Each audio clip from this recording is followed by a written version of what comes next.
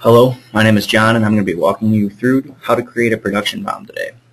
So as you notice when I log into Microsoft Dynamics NAV, I'm in the Production Planner Role Center, which means they're going to put things in my home screen that as a production planner I would use on a daily basis. So you can see here I have production orders, blanket orders, sales orders, items, production BOMs, and routings. So in order to create a BOM, I could just click simply here on my production BOMs, and it's going to open up my production BOM list. So this is a list of every production BOM I have. Now, if you're not in this role, you would have to navigate the long way. In order to do that, you would come down to Departments, we'd go over to Manufacturing, and we'd go to Product Design. And within Product Design, we have Production BOM. And again, it's going to take you to that very same list.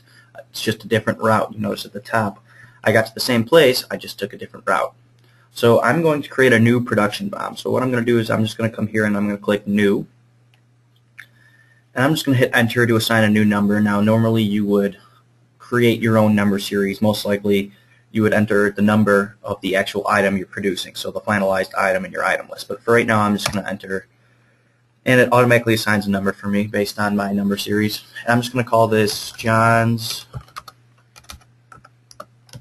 Test BOM. Alright, so now I enter description. Notice when I tab off of it, what's going to happen is the search name is going to be populated. Now the search name is defaulted to what you put in the description field. You can always change it, but it's going to default to what you put in the description field. Now, next thing I have to do is I have to choose a unit of measure. I'm going to click my drop down, and you'll notice I'm just going to choose pieces because whatever I'm creating is pieces. Now if you're creating something different, whatever units of measure you set up, you can choose. Our next option here is our status, and when I click the drop down, you'll notice I have 4 statuses. When I first create this, I'm going to put it in the new status, so if I look at my list, I can see which production BOMs were just created. Now the next status, certified.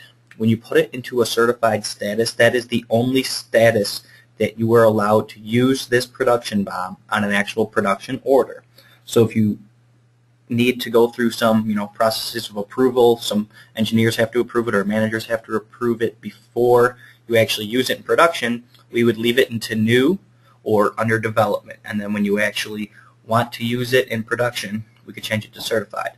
Now when it's in certified, you can't make any changes, so usually if you need to make changes, you'll change the status to under development, because technically it's not a new production BOM, but it is under development and you need to change it to that status in order to make any changes. So if you need to change the quantity per items on there, you're going to have to put it into the status of under development. When it's in certified, you can use it in production, but you cannot make any changes to it. So for right now, I'm just going to leave it in new.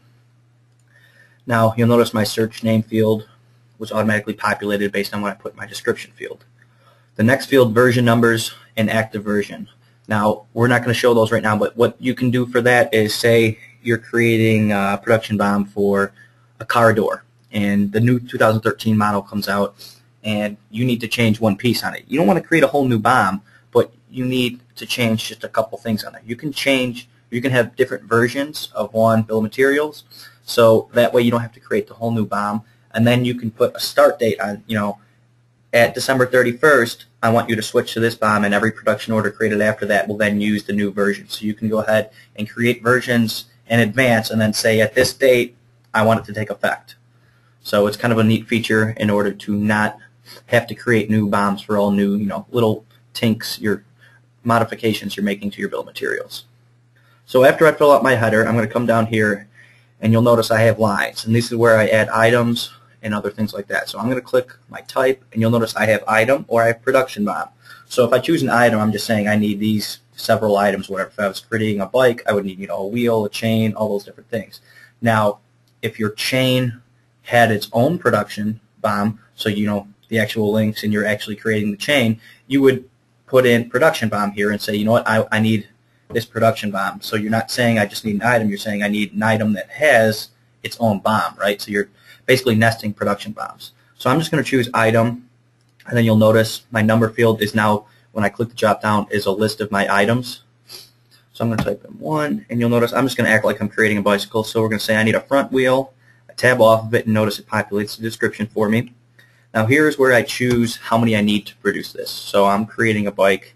You only need one front wheel, so I'm going to just enter 1, and that's in pieces. Scrap percentage, I'm not going to scrap any wheels, hopefully, in my production, but if you're using raw materials or something along those lines, you can put in a scrap percentage here, which based on your experience when you produce this you're going to scrap this percentage of the item. Now we can also put in a routing link code, which allows you to specify at which step in the route that this material is used. So that'll be another video on how to use routings, but for now this is just you'll notice here I have assembly, inspection, and CNC axle. So I'm going to say this is part of the assembly process, so we're going to use that material in that actual process. Now variant code, if I had variants for this item, I could choose which item variant I want to use.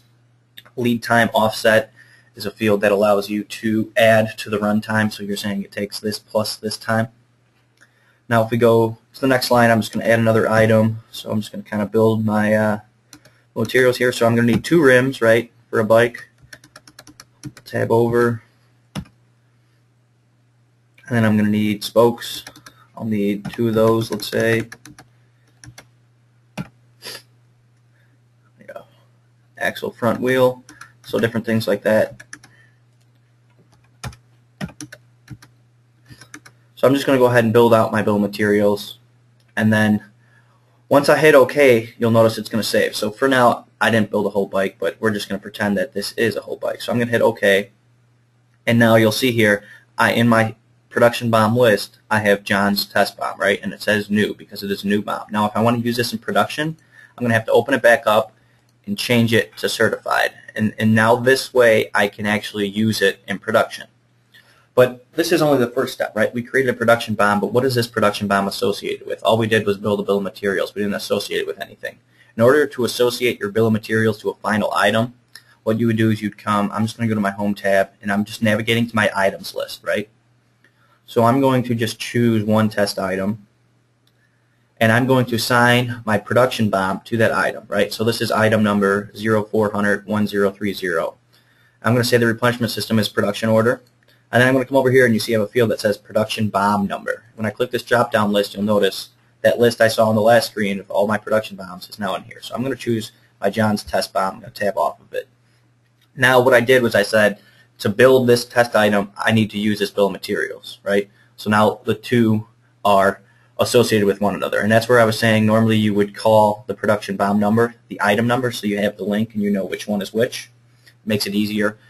You can manually assign production BOM numbers. It's best to assign it as the same number as the actual item you're producing. So when I click OK, now that production BOM is associated with that item. So in order to produce this item, it's going to pull on that production BOM. And that is how you create a production BOM. Thank you very much.